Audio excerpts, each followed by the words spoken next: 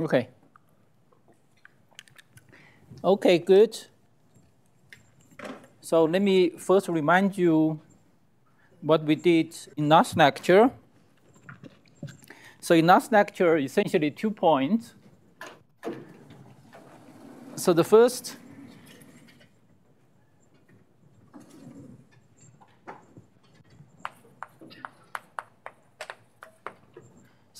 is that when there's infinite number of degrees freedom, there can be infinite amount of entanglement. So in such a situation, your Hilbert space may not be able to factorize. Okay, then our standard technique of finding reduced density operator, etc., then don't directly apply unless you introduce some regulators. Okay, so the standard technique. Yeah, so here are the 2 examples we discussed. One is the quantum field theory in the continuum limit. Say this is example 1 + 1 dimensional, say, for example, QFT. And the other are 2 sets of n spins. Okay, so one I call the L system, and the one I call the right system, and each point corresponding to a spin half qubit. And then imagine each of pair. Imagine we entangle the left and the right system so that each pair of the spin is entangled in such a state. Okay, and then the full state of the system just given by the tensor product of such a state for each pair of spins. Okay, and then we take n go to infinity limit. Okay, so this is example which you have infinite amount of entanglement, and if you consider finite energy state, and again you find the Hilbert space cannot be factorized. Okay, find the Hilbert space cannot be factorized, and then advertised. Then I talked about, say, von Neumann algebras and this classification. Okay, so they can be classified by the rank of their projection operators. So we have type 1.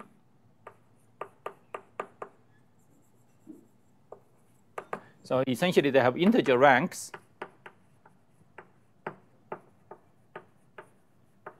Okay, and then we have type 2. So for type 2, now the projectors they're essentially they have infinite rank in terms of the standard definition, but then you can give a renormalized trace. You can define some kind of renormalized trace. Then you can define a renormalized rank, and then you can have a rank to be a real number. Okay, so you can define a trace, and then you can define a rank to be a real number. And then you have type 3. So in this case, the rank can no longer be defined. Okay, so if you, no matter what you do, you find infinity. Okay, for any of your typical projectors. And I also advertised. I also made the claim before I did this classification. Is that the von Neumann algebra, the classification of von Neumann algebra, actually corresponding to the classifications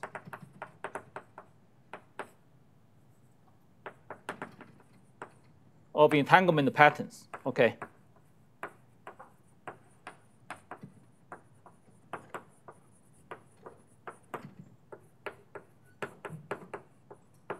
Okay, so today I will try to justify this claim. Okay, we'll try to justify this claim.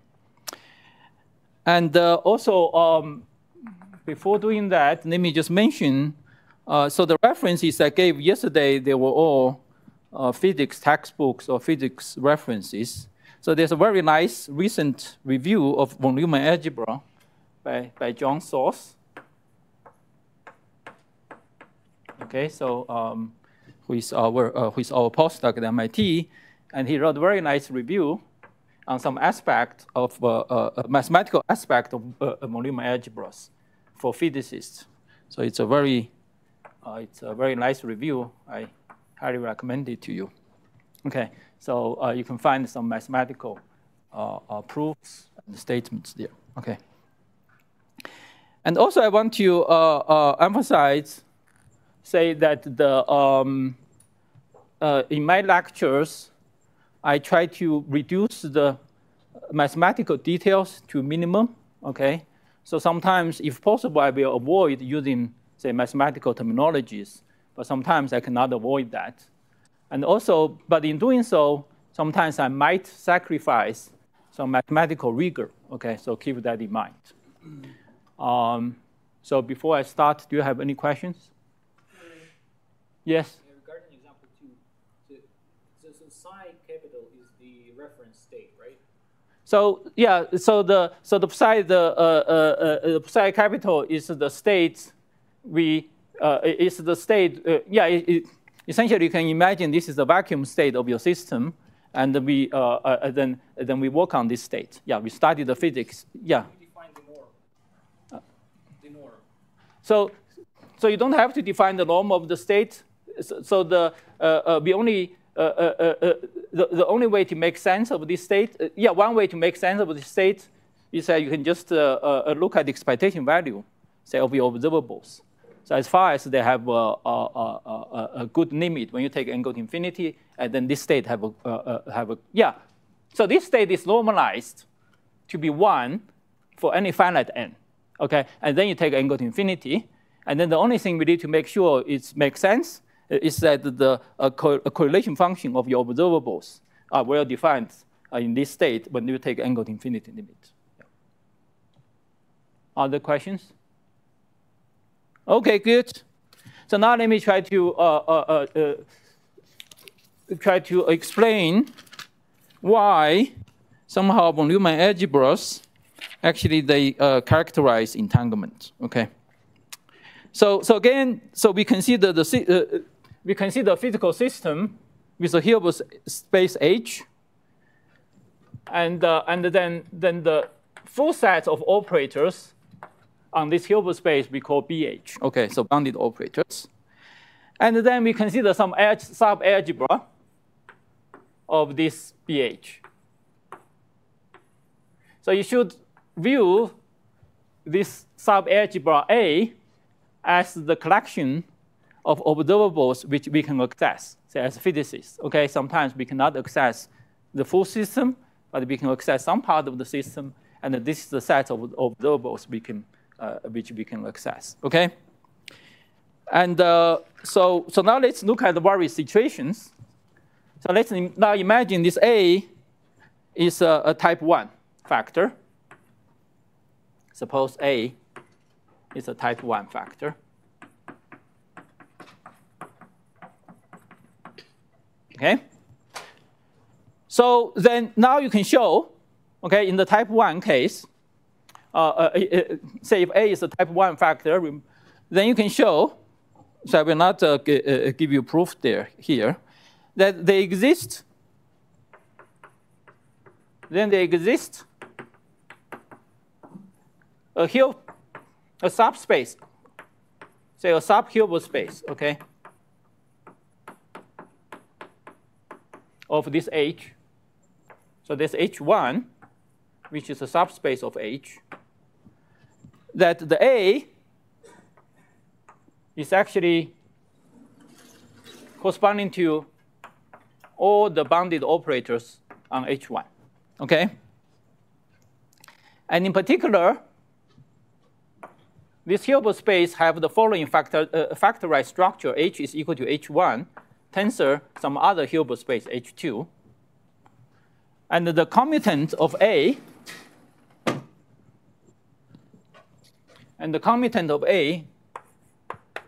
is equal to the B on the H2. Okay, and B is on the H2. So so I will not give a proof of the statement, but intuitively it's the following. So as mentioned yesterday, the volume algebras, you can think of them as spanned by projectors, okay, projection operators. And if you have a type 1 algebra, and then essentially you can just list I can just list your projection operators as a basis, and then essentially by looking at those collection of projection operators, then you can argue they corresponding to they should fill a Hilbert space. Okay, and then the commutant, then it's natural that the commutant of A, which everything commute with A, should come from the tensor product of the H1. Okay. Good. So now suppose the system. So now suppose the system is in the state psi. Okay, and now we can now define. You can now define a density operator rho 1 associated with A by the following.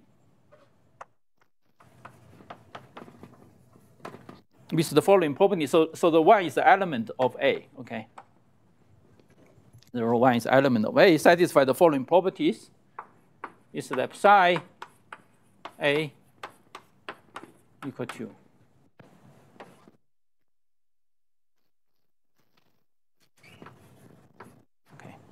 and A is any element of A. Okay. So given that A corresponding to the operator on the Hilbert space H1, so that gives you a natural definition of a trace. Okay, and then you can define a density operator rho 1, which for any element of A satisfy this condition. Okay. So you can easily convince yourself. So we're not going to do the proof here. You can easily convince yourself that this rho 1 is actually the same as the reduced density operator if you trace this psi over this H2. Okay. So then this rho 1 is just the standard reduced density operator which you can associate with this subsystem. Okay.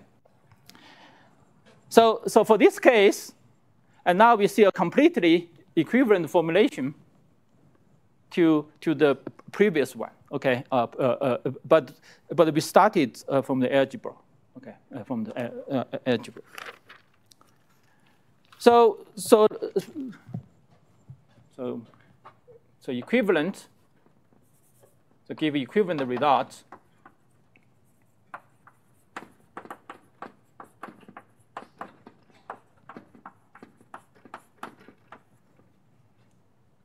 To the standard approach. Okay.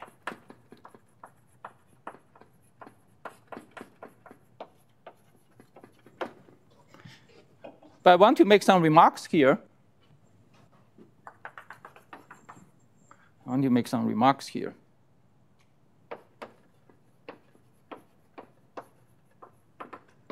So the first remark is a very simple mathematical,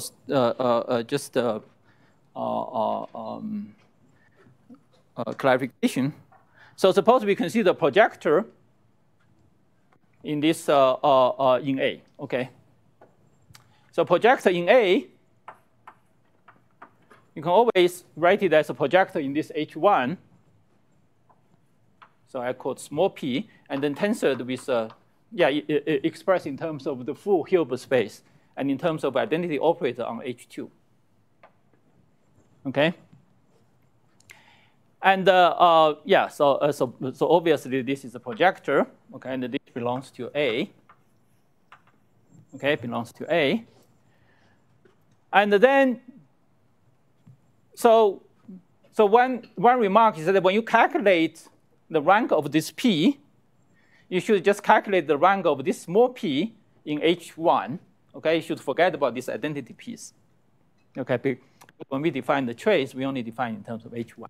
Yeah, because in particular, H2 can have infinite rank. H2 can be an infinite dimensional Hilbert space. Okay, if you look at this projector from the full Hilbert space, seems like have an infinite rank.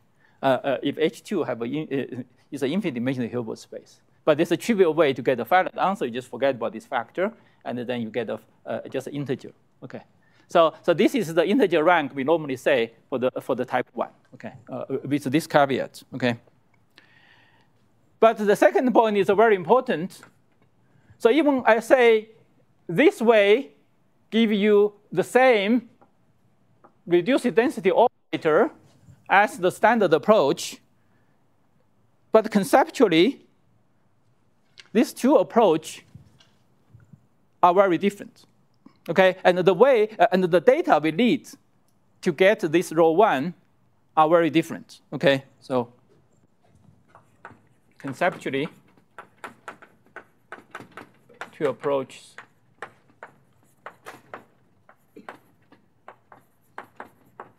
very different.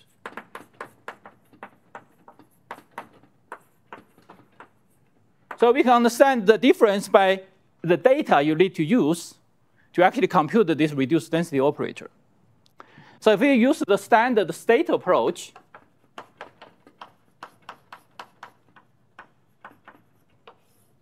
so what do you need?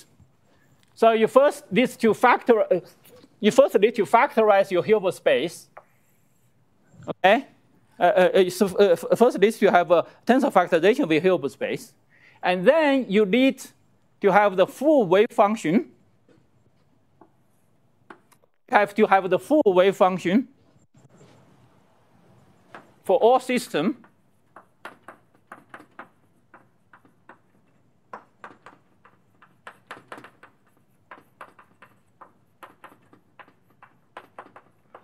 And then you trace out the part which we cannot control.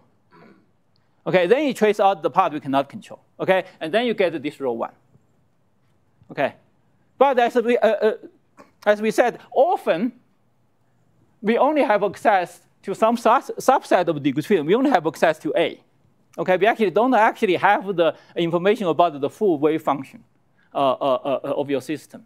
Okay, but this first approach, actually, you need that.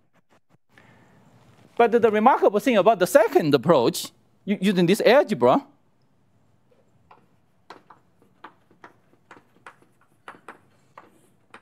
using the algebraic approach, you only need local information, which we can access.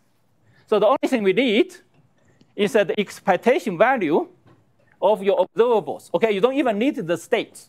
Okay, we don't need to know the states. You just need to measure the expectation values. Okay, and then you can then you need this trace, and then you can try to find the rho 1. Okay, you need only have excess A and the rho 1, and then so you from the local information. Yeah, so local it's a quoted just by local just means the information we can access related to this algebra A. Okay, so local information is enough. Okay, to determine rho 1. Okay, so in the sense that if you know this algebraic structure, okay, if you know the algebra is type 1, that already tells there must be a factorization. Okay, you don't need to know what even H2 is.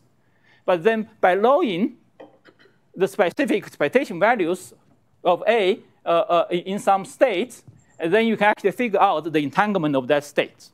Okay, you don't need to know the global information of the wave function. Okay, so conceptually, this algebraic approach is much more physical. Okay, it's more physical in the sense that from the perspective, if you are a local observer.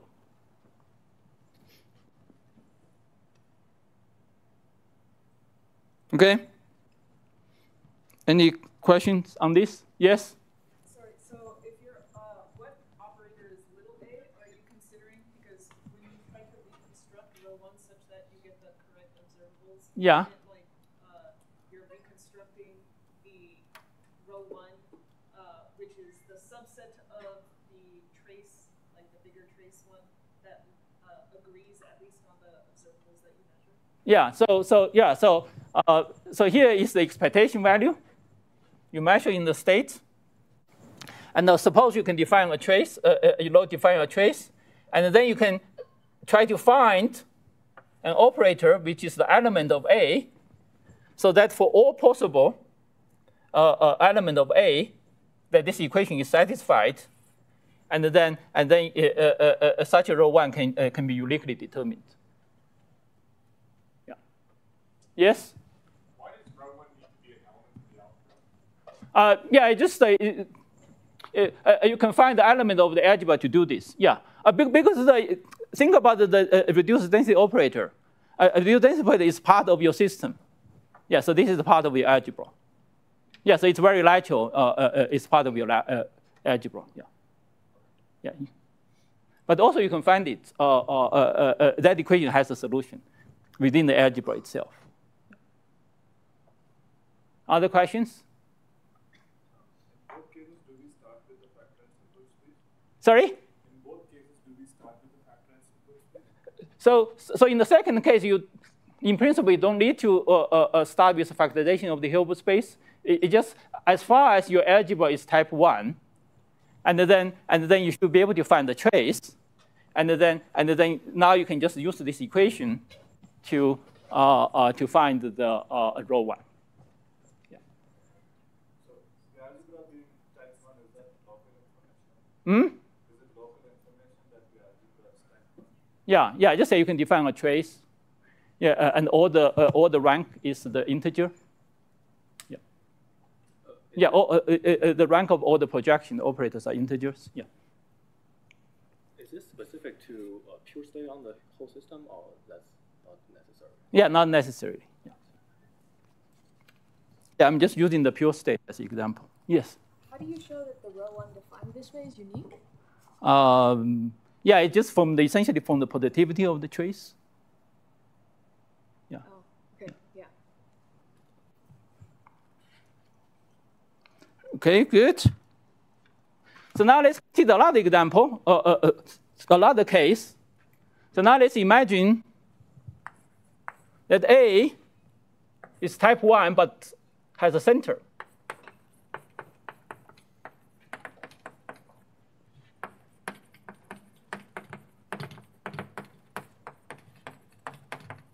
Okay?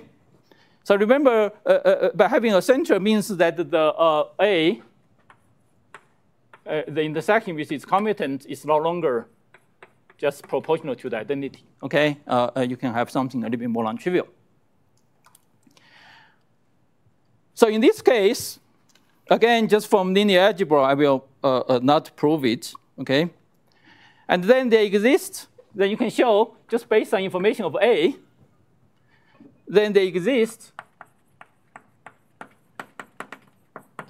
a decomposition of a Hilbert space as follows.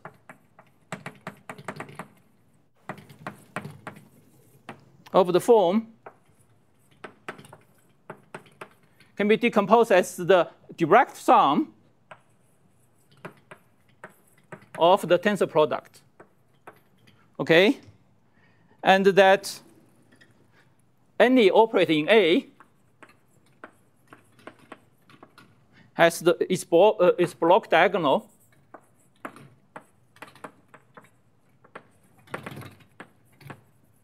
in alpha. Okay, and within each block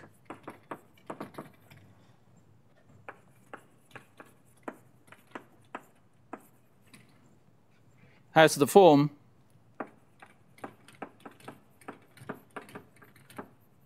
say some operator O alpha in the H1 tensored the identity in the H2 alpha.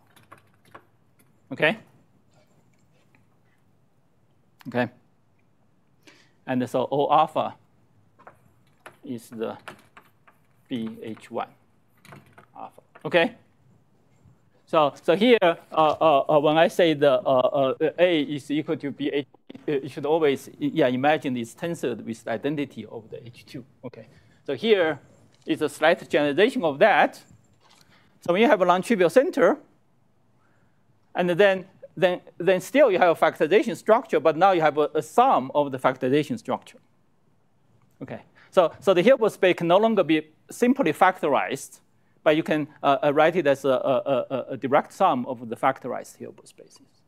And then within each block, then it's as if you are in the case of a factor. Okay, so within each block, it's phase of factor. Yeah. Is alpha then like a basis for the center? Yeah, alpha is just some labels, say from 1, 2, etc. Yeah. Right, but like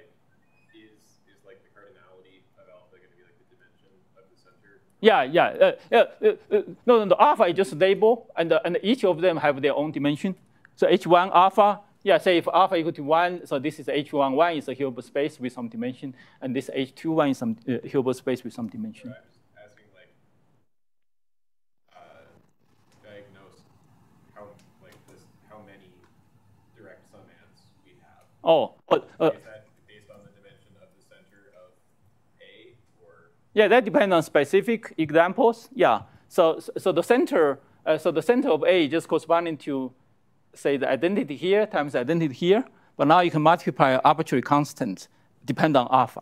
Right. Yeah. So it's not just the identity, but now you can just now for each block you can have a separate C number. So that gives you the center. Okay. So in this case, even though it does not have the simple factorization structure, we can still define. So you can still, in this case, because of this structure, so there still exists some kind of trace, okay? Because as we said, for the type 1 algebra, you can always define a trace.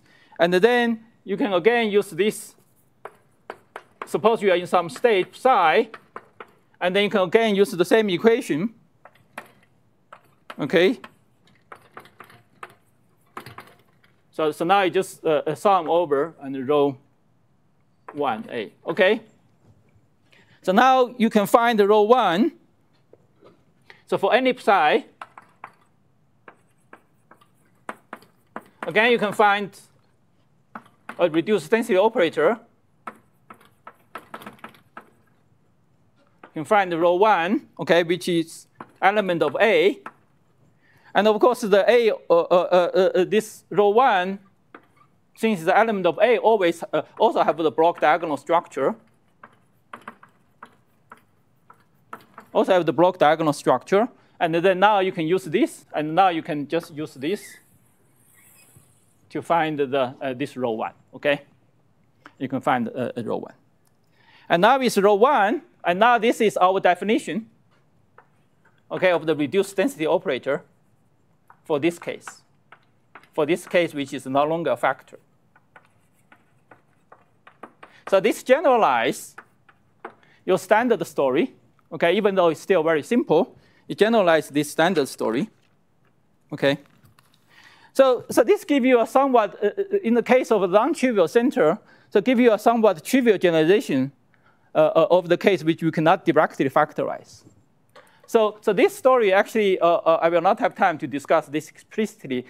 So this story, say, applies example for example, if you put a gauge theory on the lattice, and due to the Gauss law constraint, those gauge constraint, etc., and then you don't have the simple factorization like this, okay? But then you can actually reduce the system so that you have actually you have that kind of structure. Okay, you have that kind of structure.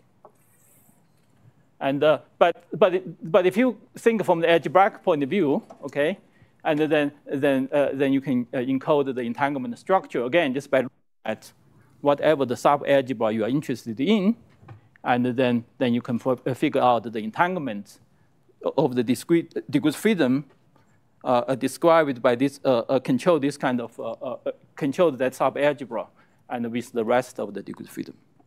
Okay. Yes. Given a Hilbert space, I can have either like type A type 1 factor, yeah, or a type 1 factor with non-trivial center. Like, can I have the A subset, both subsets in a given Hilbert space, or? Yeah, in principle, yeah, okay. yeah. Just depend on your question. Okay, it's more like what are the things I want to understand. Maybe I'm interested in this set of operators, then I will use this, or I will use that. That's right, yeah, depend on the set of questions you are interested in. Okay. So the set of questions you are interested in determined this algebra of A of interest to you. Yeah, okay. Yeah. Other questions? Is this decomposition always true for type 1? Yeah. So if you have a type 1 with center, then you can prove that such a decomposition exists. But I don't have to go through this. So if I purely think of algebraic way, I don't even have to think about this. the only thing I need is I only need to have a definition of a trace. Okay, so the more generalized trace, and then I can define row 1, etc. Yeah, I don't even have to worry about whether a Hilbert space factorizes. Yeah, but in essence, it does factorize in this case. Okay, so now let's consider the next example. Is this the entanglement spin example? Okay. So now let's consider the example 2 for the entanglement spin. So now let's consider suppose we only can access the left system. Okay, suppose we can only access the left system. So as we said, in order to have finite energy state, we can only flip finite number of spins. Okay, so the operator. So we are interested in operator algebras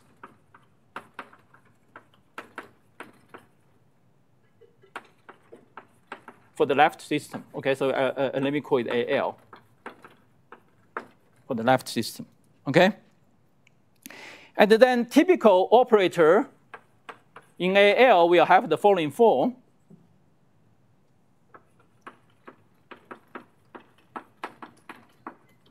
So A would be a tensor product of the operator acting on each pair, okay, act on each spin. So A1, A2, etc. Okay. But as we said, for finite energy constraint, we can only flip finite number of spins. So then allowed operation is that all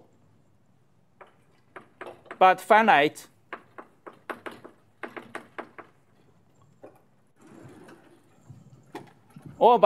number of AI, okay, are just identity, okay? Identity acting on this two-dimensional space, just two-dimensional identity, okay? So that means you can only have finite number of non-trivial operations, okay? And then your Hilbert space is generated, okay? So now you can then the Hilbert space in this case you can show by acting the collection of such operators, okay, under some completion, by acting the AL on H on the state. Do I use psi? Yeah. On psi, and generate a Hilbert space. Okay.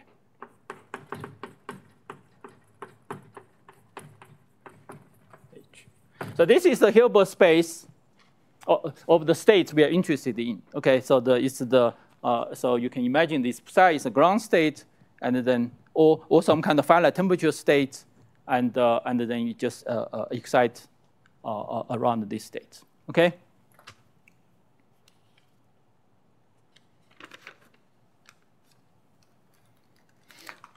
Okay, so now let me just first, it turns out the nature of the algebra and the structure of entanglement actually depend on this theta, okay? Depend on this theta in the sensitive way, okay? So it turns out for theta equal to pi over 4, corresponding to have maximally entangled case. Okay, so this is a maximally entangled. So this maximally entangled state is like a thermal field double state between the left and the right at the infinite temperature. Okay, and at the infinite temperature.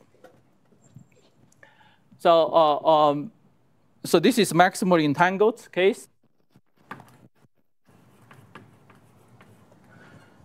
That you can show that AL is actually type 2-1. Okay? But for general theta, so if I vary theta from 0, when theta is equal to 0, they're just not entangled. Okay? So we don't consider that case, it's boring. And so now, and the theta equal to pi over 4 is maximally entangled. So for generic theta, between 0 and pi over 4, Okay, so then you find that this is given by AL is given by this type 3 lambda algebra. So this type 3 lambda algebra is lambda is a number from 0 to 1. And the lambda is related to the theta by lambda equal to tangent theta. Okay, lambda equal to tangent theta. Yes? When you say acting AL on psi generates the input space, but is it clear that it's complete? Like if I just take all the operators and get a vector space, is that vector space complete? Yeah. You can show that the Hilbert space is complete. Yeah. So there's a mathematical theorem which guarantees that. Yeah. So this is called the Gelfand, Laymark, and Siegel construction. Yeah. There's a mathematical procedure guarantees that this is complete. Good. Would that be HL? Hmm? Would the Hilbert space be HL? No. That's a very good question. It turns out, just by acting AL on this Hilbert space, you can actually generate the full Hilbert space, and then the action of A right will automatically correspond to the commutant of AL. Yeah. I have a question. Yeah. If you move theta slowly or smoothly up to pi over 4, Yeah. how does the transition happen from, having projectors at 0 and Right. infinity to 0 to 1 or finite? Yeah. So it depends. It depends on this seat. So certainly physically, to do this require infinite amount of energy in the n go to infinity limit, because you are changing the entanglement for infinite number of spins. Okay. So hypothetically, if you can do that in some situation, indeed, and then when you change the theta, the ratio of the algebra just evolves. Yeah. Okay. So we didn't say much about this 3 lambda before. And I will make some. I just mentioned that exists this 3 lambda, but I will talk a little bit, slightly more about it in a little bit. Okay. So now let me just give you a little bit intuition why this is type 2-1. Okay. So this is type 2-1. Yeah, to show this is type 3 lambda is actually non-trivial. Okay. So, but I will give you a rough argument why this is type 3. Okay. So to see that this theta pi over 4 is type 2-1, so you need to see, first I can just do it by introducing a trace. Okay. So I will define a trace, and then I will show that the projection operators under that trace is finite. Okay? And so first, if you look at what are the projection operators in this system, okay? So the projection operator in this system, say a subset of AL, again, it's corresponding to you just take some projection operators in each subspace, okay? And you just take tensor product of them. Okay, so the typical projection operator. So now let me say a little bit to see pi over 4 is 2-1. Okay, so first let's just say your typical projector have the following form. So the simplest projector, you just take identity for all of them. Okay, so 2 by 2. So all identity I write here will be 2 by 2. Okay.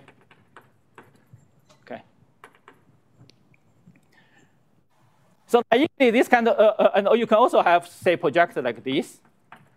So let me write as a P plus.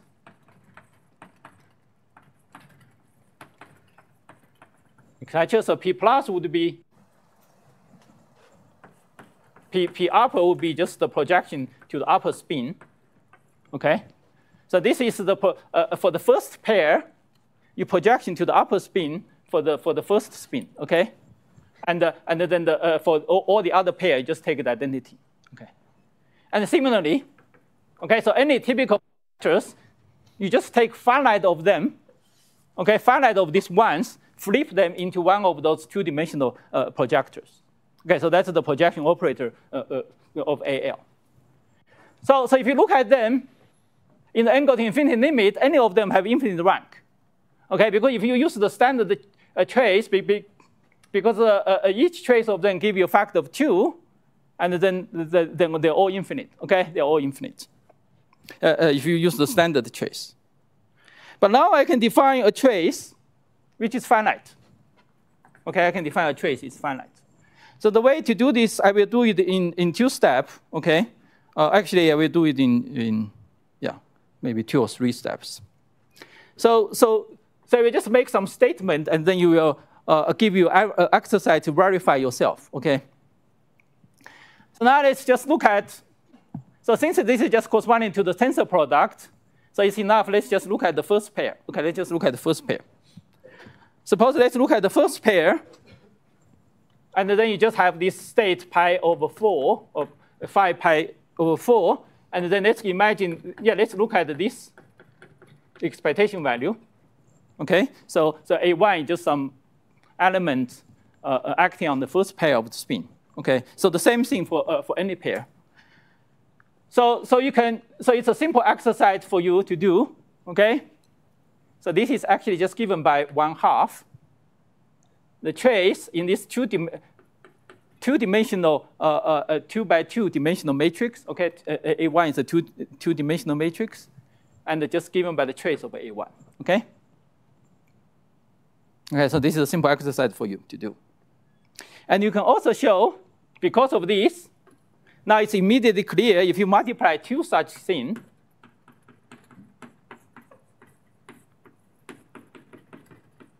and that's equal to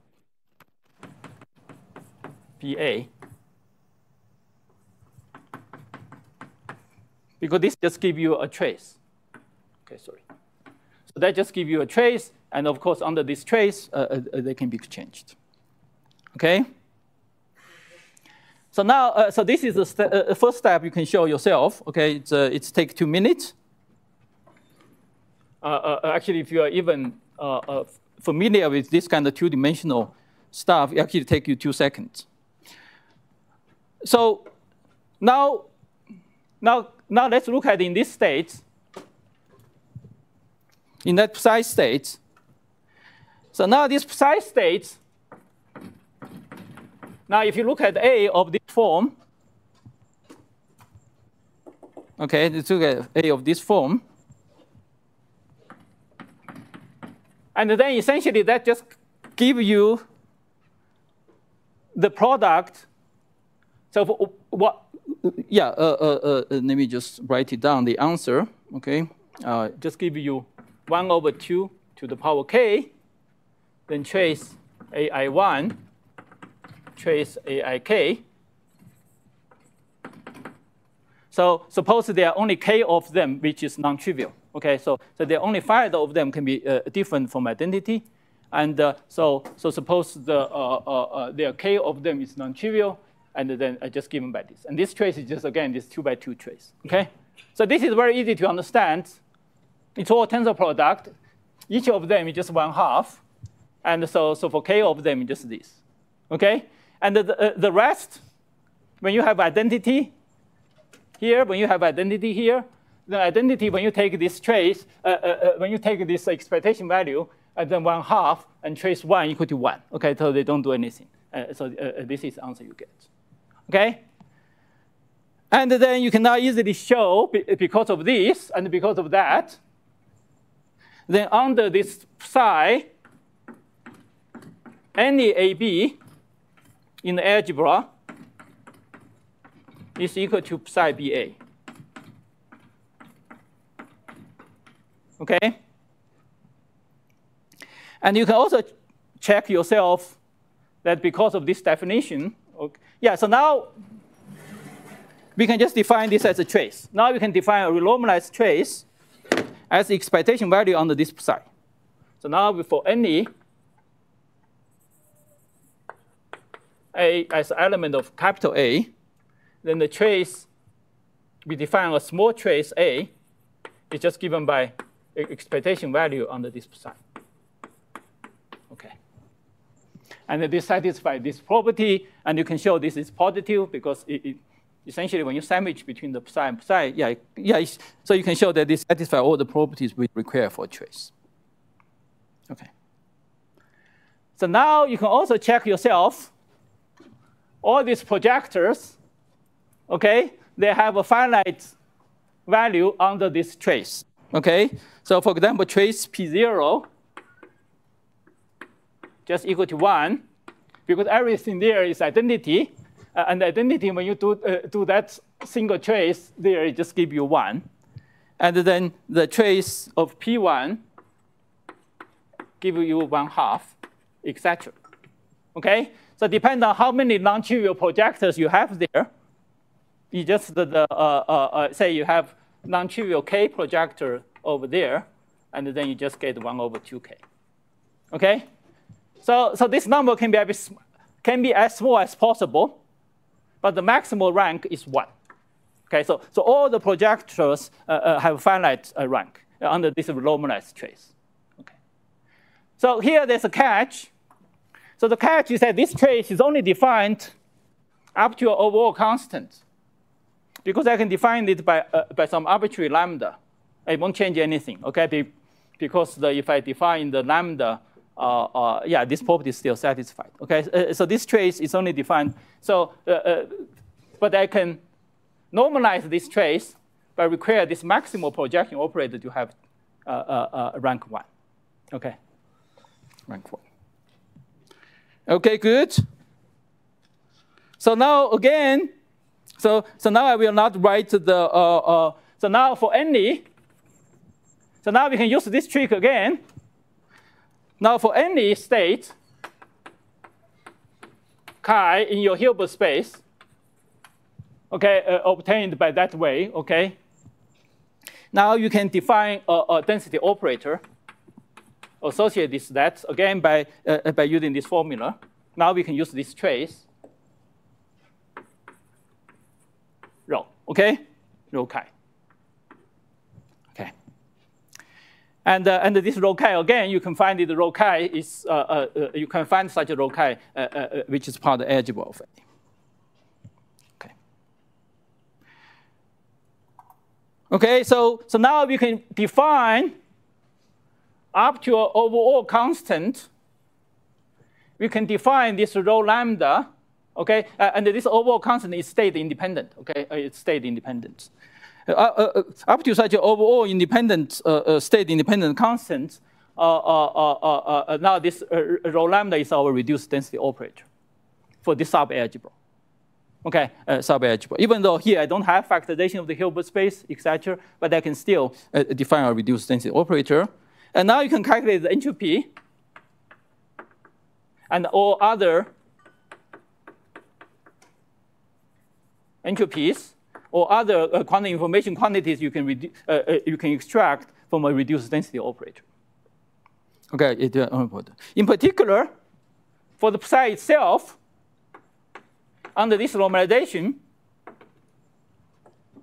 okay, under this normalization, because the trace is defined by the psi itself, then what is the density operator corresponding to psi? Yeah, just identity. So that's is expected because we said the psi is maximally entangled state. Okay, so any other state, any excited state here will be less entangled than rho psi. Okay, so the rho psi under this normalization. So the state you started with, so this will have 0 entropy. Okay, because this is identity, and any other state, any other chi. Because they are less entangled than this maximally entangled state, and then you can show that they actually using here. So if you define to be trace rho log rho, okay, they have a negative entropy. Okay. So the negative entropy here is okay, because here they have an infinite amount of entanglement. And we just normalize the entropy with respect to this maximized state. Okay.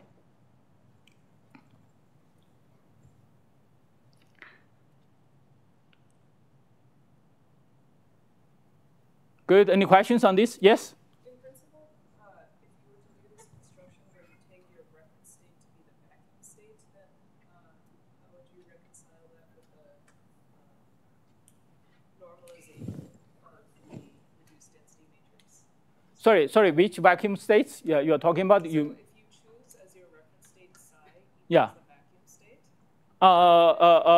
sorry. The psi is our coated vacuum here. By vacuum state here, you mean unentangled state? yeah, if you had a Hamiltonian such that considering unentangled state. Yeah. So in unentangled state, you don't need to do this. So in unentangled state, and then you just reduce to the type 1 algebra. So you can just flip the these two Hilbert space factorize and just reduce to the type 1 algebra. Yeah, just the standard situation. Yeah, just flip finite number of spins. Yeah. Good. So now let me make a remark why this is type 3. So to show this type 3 lambda is more difficult, so I will not do. So to get the feeling that this is type 3, then you can show that this property, which is the basis for everything follow, this only happens for theta equal to pi over 4. For theta not pi over 4, then this is not equal, okay? And then we cannot define a trace. Okay, so this way you cannot define a trace, and then you can show actually there's no way to define a trace. Okay, so you can show in that case it's a type 3. Okay. And so somehow this pi over 4 is very special. Somehow give you this trace. Okay, give you this trace. And so even though naively you look at, okay, so suppose we use standard method, we regularize it using some finite n. And then you can calculate the entropy, then you do some subtraction. And that way you may be able to get some finite answer, but you will not be able to see this difference between, say, theta equal to pi over 4 and other values of theta, okay, which are somehow intrinsic to the infinite n limit, okay, intrinsic to the thermodynamic limit.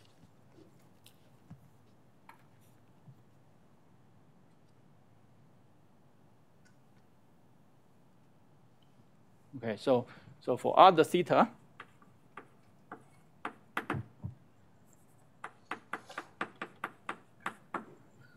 no trace exists.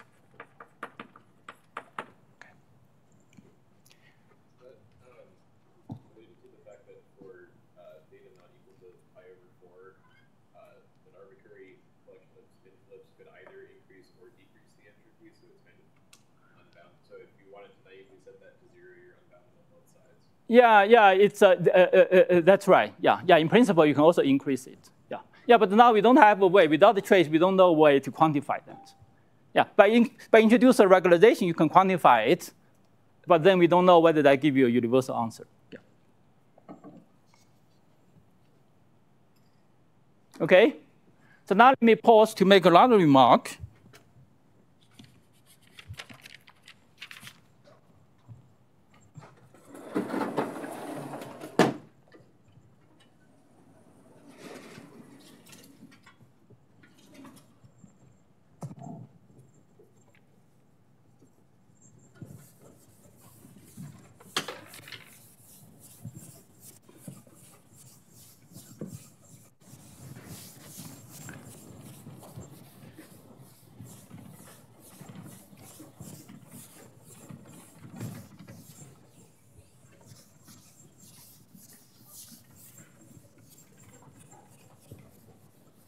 So let's just summarize the lessons we have learned so far by looking at this set of examples.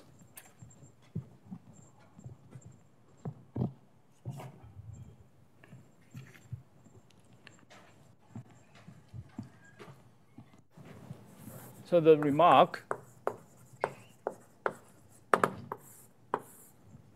this is not very ideal. So the types of algebras okay, they give you general, they give the structure, general entanglement structure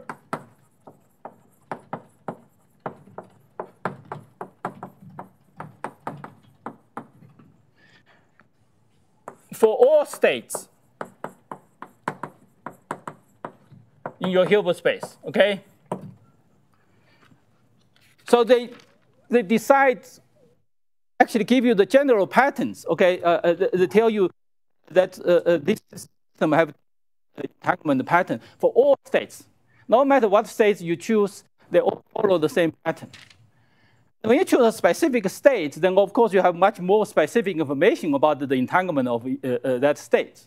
But there's a universal aspect for all states in your Hilbert space is encoded in this algebraic structure.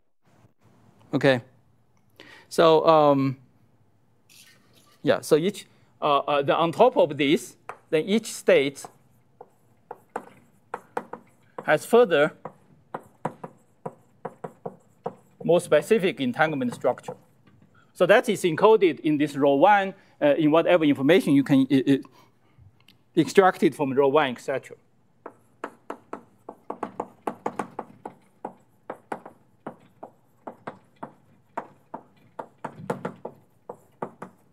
Okay.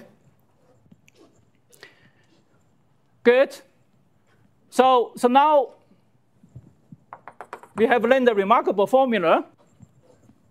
Is that this formula helps us to find the reduced density operator in many different cases for type 1, type 2, okay, just from the local data, okay, from the local data. Once you are equipped with the trace, and then from the local data, you can get the entanglement information. This fails for type 3. Okay, this fails for type 3. And so for type 3, what do we do? Okay, so for type 1, type 2, you can work with this row. Then for type 3, what do we do? Okay, so now let's talk about what to do with type 3.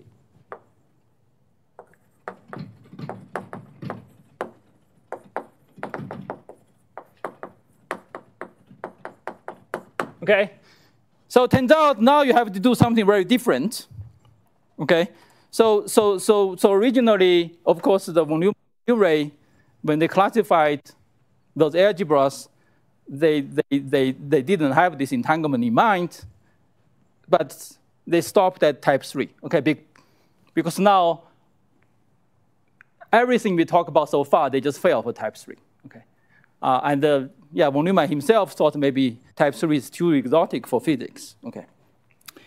But then the progress come later, okay? So they first classified maybe in the 1940s. Progress came from math community in the 1960s, okay, and then early 1970s. So 20 years after that, there's a huge progress. So to motivate how to do the type 3, so let's go back to the simple case, to the type 1, okay? So let's consider, come back to a simple case. Let's just imagine we have a type 1. We have a tensor factorization of HR times HL, okay? So now let's suppose that psi is highly entangled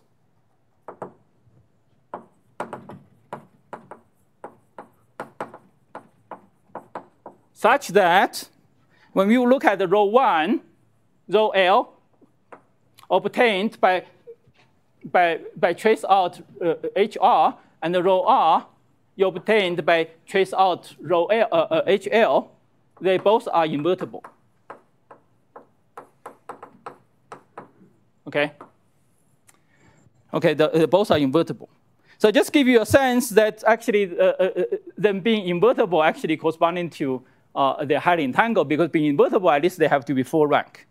Okay, for your operator to be full rank, and then they are very highly entangled.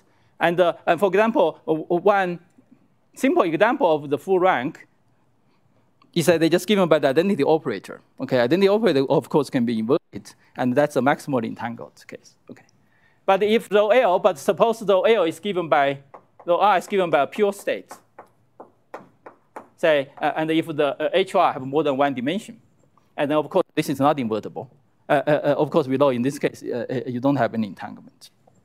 Okay. Okay, so if you have a finite dimensional Hilbert space, then that actually, this happens when not only do you need them to be highly entangled, also you need the dimension of HR to be the same as dimension of HL. Okay, but if they are both unidimensional, and then yeah. Okay. Good. So now, since they're invertible, then we can sensibly define the following quantity. Then we can define a quantity called delta. It's given by rho r and rho L minus 1. Okay. Sometimes we denote it as k minus k. Okay. Also, it makes sense to take the logarithm. Yeah. So now it turns out that this delta have the following property. Okay. So now let's look at the operator algebra. So let's look at, so in this case, when you factorize, then the AR would be the bounded operator for HR. So this is just the standard type 1 case. And the AL is the AR commutant, and it's the bounded operator for HL. Okay. And now you can show trivially see. So this is the Hermitian operator. Because rho r and rho L, they trivially compute. Okay. So by writing rho r and rho L, I mean an operator in the right Hilbert space always tensored with identity on the left. Okay, similar thing. Okay. So now it turns out this operator have the following property. So this is the Hermitian operator. You can then you can exponentiate it. Okay. So yeah. Let me just use exponential IKT.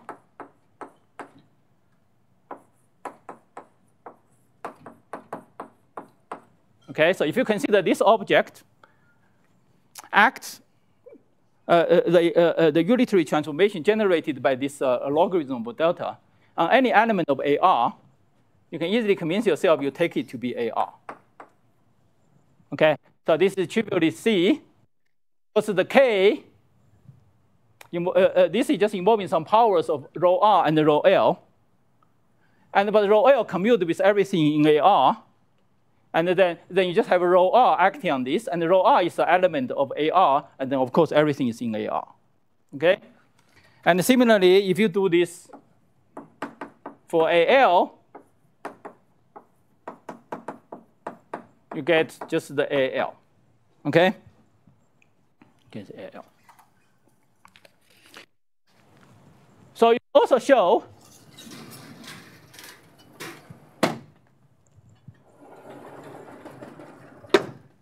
I should use a different eraser.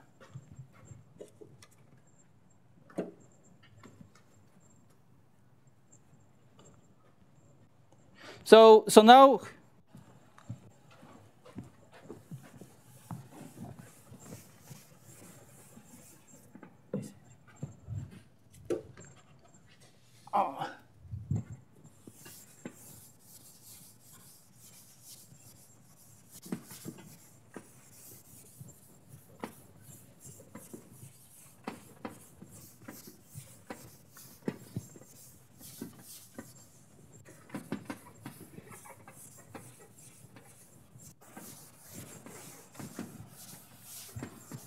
all right, actually, before I start talking about this type 3, I forgot to pause for questions. Do you have any questions regarding what we did earlier? Yes? Sir, what happens in the first example? Suppose I have... Yeah, the first example we're going to talk about later because that's type 3. I see. Yeah. Yes?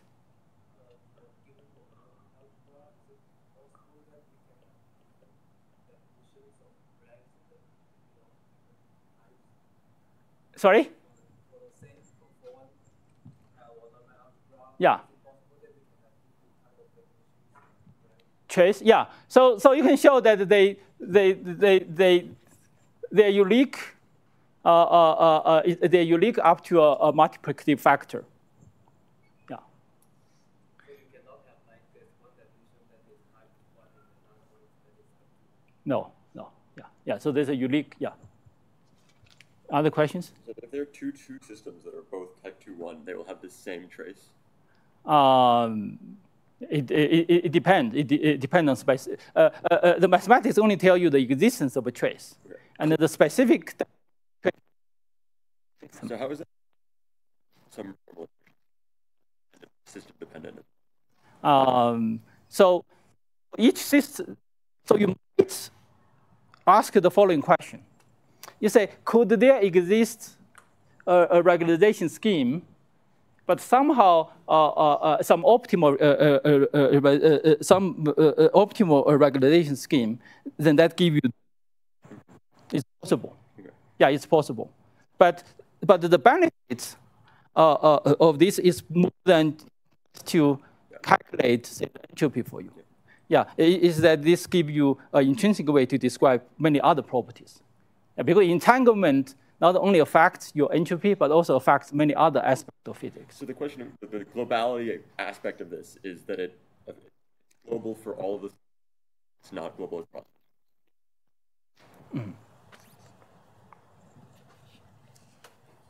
How do you show that the trace diverges for type 2 infinity? For type 2 infinity? Yeah. So for type 2 infinity, it just you can have just the trace is unbounded. So in this case, we see the trace is always bounded by 1 because this is the maximal projector. And so for the type 2 infinity, and then you can have, just you can have the projection operator there, their trace is infinite. Okay, so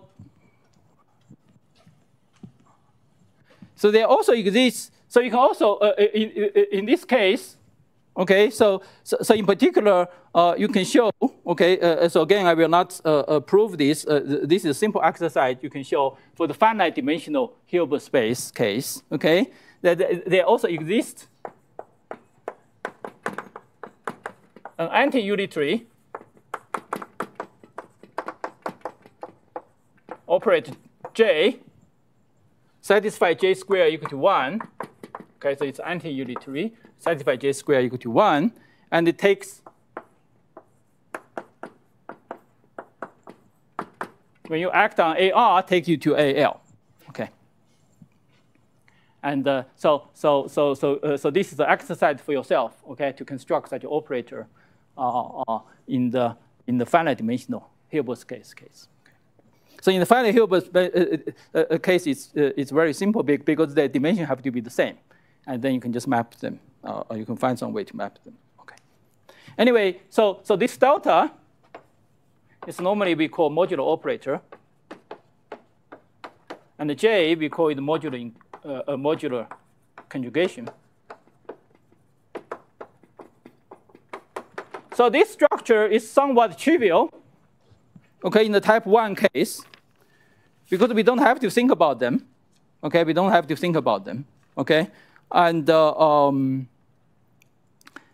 but it turns out, okay, that this structure is trivial for the. Yeah, you can always do this for the type 1, type 2, because in that case you can construct the reduced density operator, and then you can just do this. But there's not much need to do this because you already have rho R and rho L, etc. So this structure is essentially trivial in that case. But it turns out, for the type 3, even though you cannot define a rho R and or rho L, you cannot talk about those things, but you can still find the delta and the J, which satisfy those properties. It turns out that those properties survive to type 3. Okay, so let me call this equation 1. Equation 2. And equation 3. So it turns out 1, 2, 3 actually can be generalized to type 3.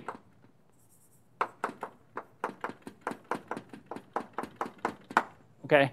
That is the thing which characterizes your entanglement structure. Okay, that's the thing which characterizes entanglement structure.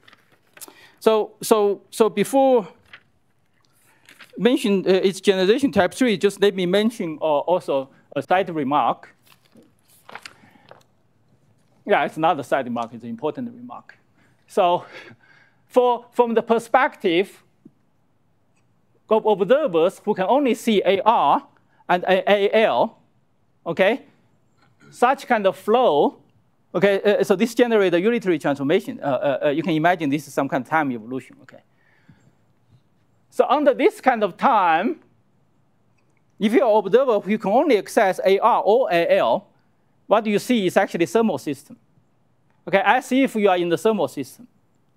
It's because your density operator, rho r, say let's write it as exponential kr, and rho l as exponential minus kl. And this k, which generates flow, essentially just kr minus kl.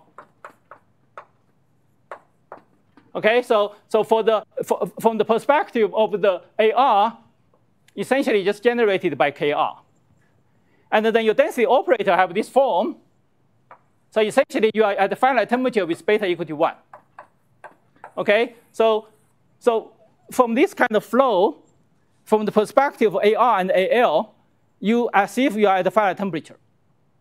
And this finite temperature is a consequence of entanglement. Okay, it's because HR and HL in psi are highly entangled. When you trace out one of them, and then you get this density operator structure, and so this is a consequence of entanglement. And what we will see is that in the type 3 case, even though you can no longer talk about KR, you can no longer talk about rho R, rho L, etc., this structure remains, and this finite temperature structure remains. Okay, and that is encodes that the system is highly entangled. Okay, it's highly entangled. So there's some deep connection between entanglement and the temperature. Okay. Good. So now let me try to translate this language into type 3, into language that can be applied to type 3. Okay. So right now we have to use say rho R. So here I use rho R and rho L. Say they're invertible. Okay. Yes. And write it as the exponential of minus something. Yeah. And say that looks thermal. Yeah. But it's only thermal in the sense of the thing that plays the role of the Hamiltonian you think of as yeah. So in this case, you may say this is like trivial. Okay, so in this case, it may be trivial. But when you go to type 3 case, then become non-trivial. Yeah.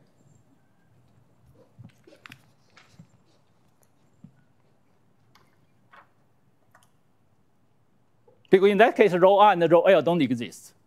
You just see the temperature come from nowhere. Okay, good. While I'm speaking, I have about 2 minutes left. Oh, okay. Yeah, since we only have 2 minutes left,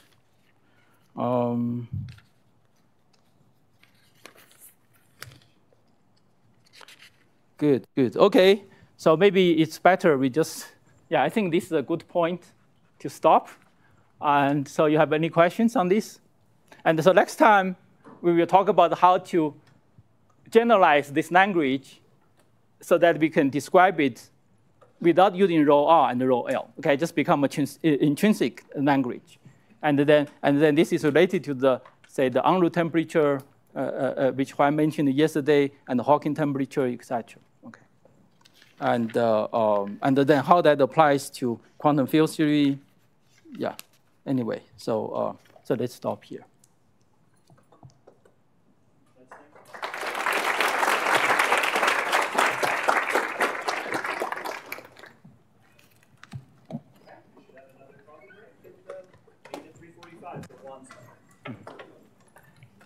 Can I just ask one thing about that? Yeah.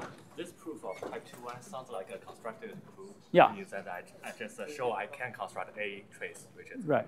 Is there any other way to see a system whether it's type 2 or type 3 without the explicitly constructed trace? Yeah, there's some other ways. But those more fancy ways. So there. But for this. For example, you can look at the spectrum of the this modular flow operator. Yeah. That can also give you information. Modular flow means the K operator. Yeah, that's right. Yeah. Right. Yeah, there are also some other invariant you can construct. Yeah. So when you construct the modular flow operator, that requires you to first construct the type 1 algebra from which you are building the subalgebra that you think of as like for left and right. Yeah, for that discussion. Okay, so then, so because you have that algebra, so with the modular flow, I guess usually before construction of like the modular operator, you have some anti-unitary operator that you can just write down. You can, So the key when you generalize this is that then you first have to generalize the condition that the rho R and the rho L are invertible without using rho R and rho L. Okay, and then you can show with that condition, then there will always exist delta and J. Satisfy those properties. Yeah. Once you have that condition, then there's a theorem showing that delta and J exist. They don't tell you how to construct them, but that thing exists. Yeah, and just the existence is already very powerful. You can use it for many things, and that is the entanglement structure. Yeah. What was the motivation for introducing this modular operator delta? What was the motivation for introducing modular operator? Yeah. So the basic idea is that if you go beyond the type 2, go to type 3. We just had nothing, okay? We just had nothing. We don't know how to describe it. And turns out that this is the only handle you can find. Why it's natural to introduce, is it like coming from some others? Yeah, it came from, so people didn't know this until there was a paper by a mathematician called Tomita. He wrote a paper, but then his paper nobody understood. And then only another person called Takisaki, and he understood it and developed it. So now this is called the Tomita-Takisaki theory. It's essentially showing that the existence of such a delta and a J. And this delta cannot be introduced in type 2 or type 1? No, you can introduce in type 2 and type 1, but in that case, it's more like trivial. You don't need to introduce, it does not do much more for you. So the non-trivial thing is that for type 3, that's the only structure remaining. And this KR and KL, they commute between right? Yeah, they commute. Yeah, but in the type 3 case, there's no KR and KL. You only have a delta. So the delta in type 3 will not be represented like a No. So it will be some abstract. Yeah.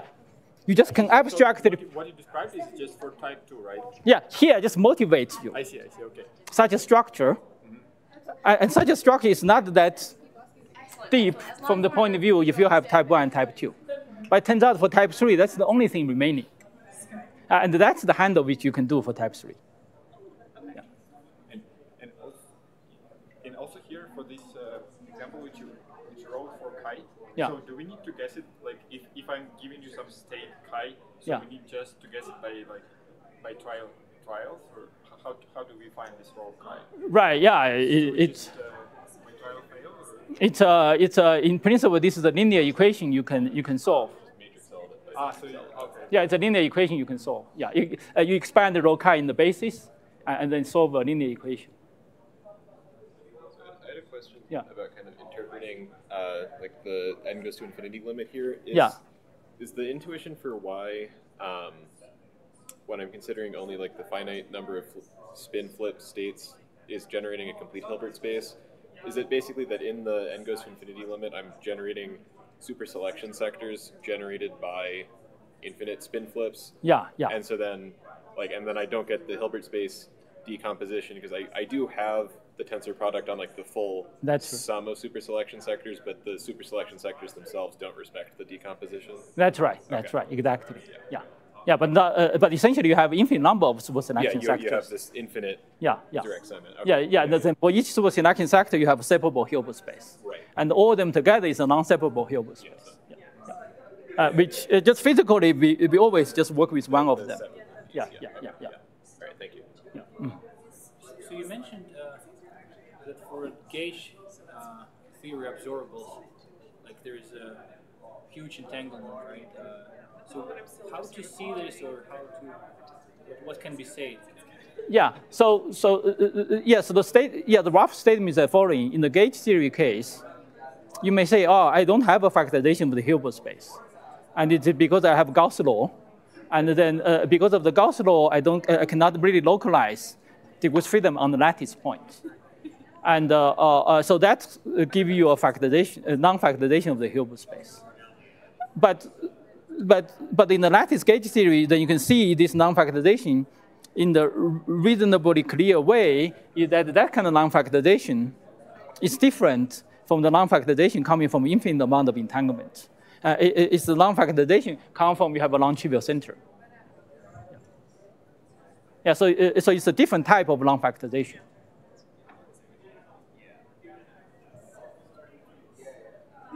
So these centers are coming from basically Gauss constraints. Yeah, that's right. Yeah. But how is there an easy way to see that? Yeah, you have to work with specific. Yeah. You have to. You have to go through some details of how they treat the gauge theory on the lattice, etc. Yeah, that take a whole discussion. At least there's like one other student that I can pass some ideas on first. So these properties 1 to 3 are they somehow constrained? Which is very. Space or like Sorry. Sometimes it's nice to just like. What is the usefulness of this of properties 1 to 3, which you mentioned there in this? You mean the type 1 type? No. Oh, that one. Yeah. So do they like constrain? Oh yeah. That. So for type 3, they will somehow constrain our space. Yeah. So that tells you there's some kind of hidden structure there, and now you can use that hidden structure to do lots of things.